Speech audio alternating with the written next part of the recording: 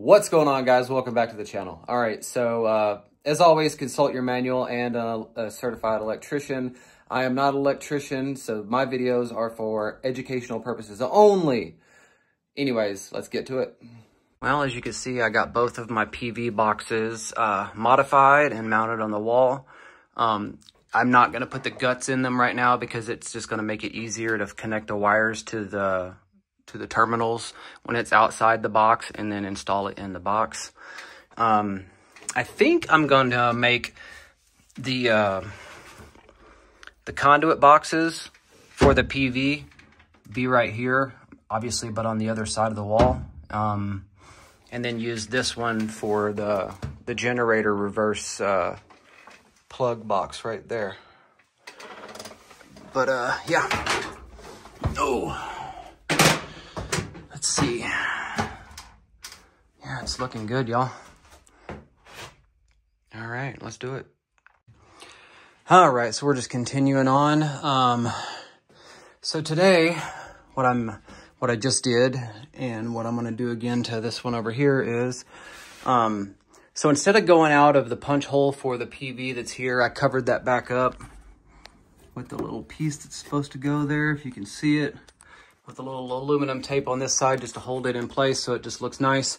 And I wanted to use an elbow because I'm going to that side. So I popped it over in the one that's for gen because the generator will never go into this inverter. So why not? And what I did was I took the first piece of wire, and before I put the conduit, I just measured it out and had it poking out the end. Made sure it was poking out this end a little extra as well, and took it, electrical taped it to the next piece of wire, and used that to measure out the other 3 pieces of wire so I'd have all 4 of the PV cables. So yeah, super easy. Then I measured the conduit to length and installed it. So I'll be doing the same thing for this one to this inverter right now, and I'll be back. All right, so figuring out which one's gonna be string 1 and string 2, because PV input 1 and 2, right? So get your multimeter out, put it on the little thing that beeps, that's continuity. Take one end, shove it in one of them.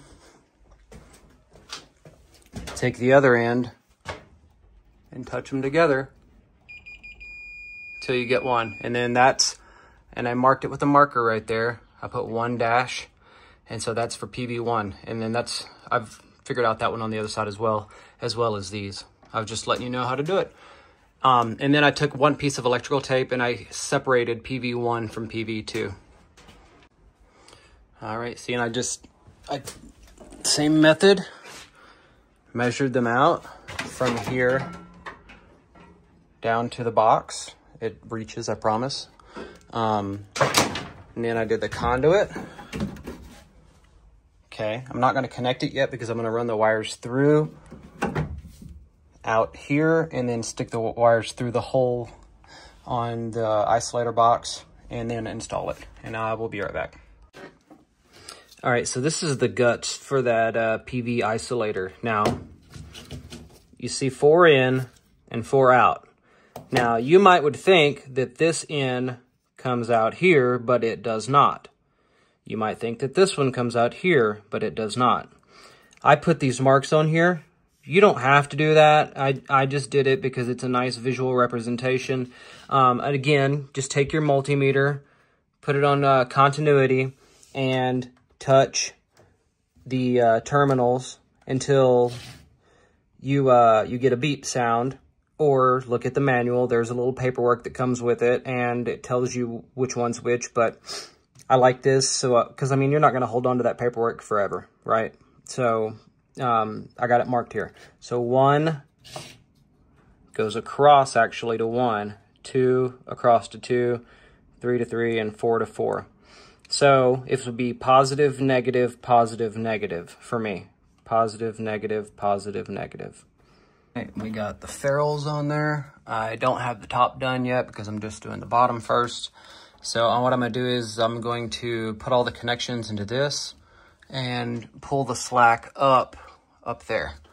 And I'll show you what it looks like when I come back. And we're gonna look something like that. Positive, negative, positive, negative. Shouldn't really take any explanation. Consult the owner's manual, of course, as always. But yeah, and I'll be back.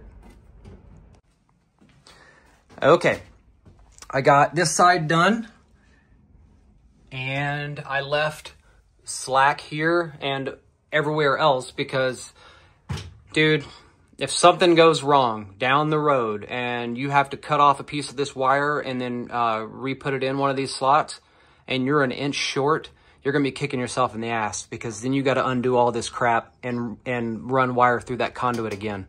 So you don't want that smoke. So leave you a little bit of extra slack every time. Like I said, so that side's done. I just gotta go and do this one now and that one, and I'll be back. Okay, so the other PV isolator is done.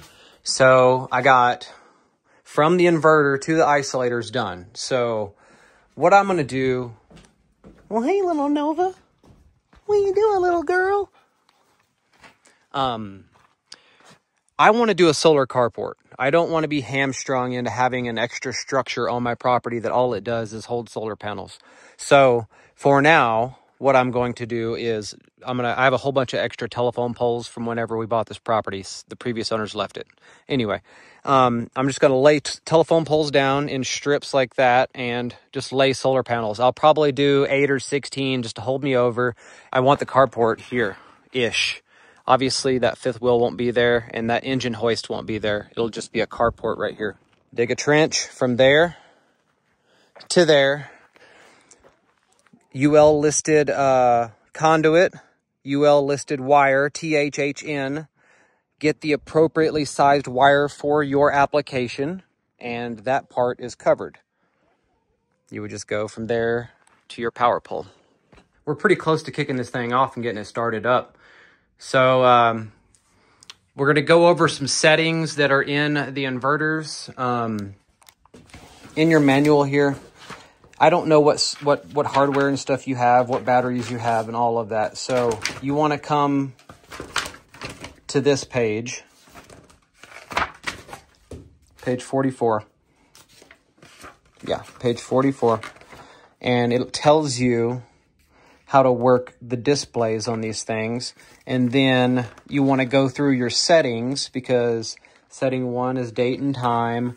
Your battery, you want to make sure that it's selected the correct kind of battery.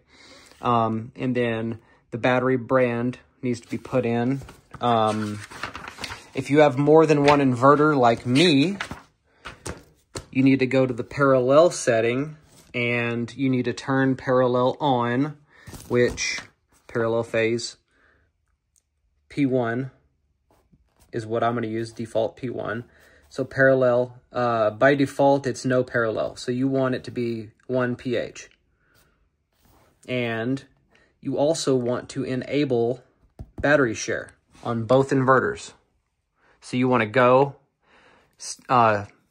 turn them on one at a time, set the parallel, set battery share, set the battery type on both of them. For me, I don't know what you have, so you may have extra steps.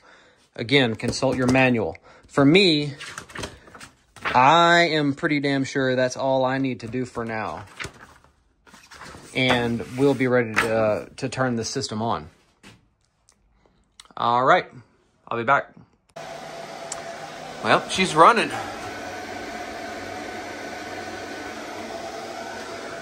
I'm gonna put the cover on all these and everything whenever I'm done shooting the video. For right now, I just have the wiring loose because honestly, I didn't want to dig the trench by hand, and we're gonna have a well drilled in about a month or so, and I'll have to dig a trench for that as well. So I'm just gonna rent a trencher, and when I do that, I'll put that in the conduit and fix it correctly. But yeah, let me go show you the solar panels, because I want, like I said before, I want to put a carport right here, and I got to get all the permits and all that jazz for that. So for now, they are on the ground over there on telephone poles. I'll walk over there and I'll show you. So as you can see, I just got them over here out in the open. It's got very good morning sun and evening sun. So they're just 10 panels ran in series for now. And it's honestly, these 10 panels are more than enough to power my house right now. And I've got 8,000 more watts. But yeah. So yeah, she's all done for now. Thanks for watching. Thanks for following along. If I did something wrong or anything, comment below and let me know. Or if you got questions, let me know. Peace.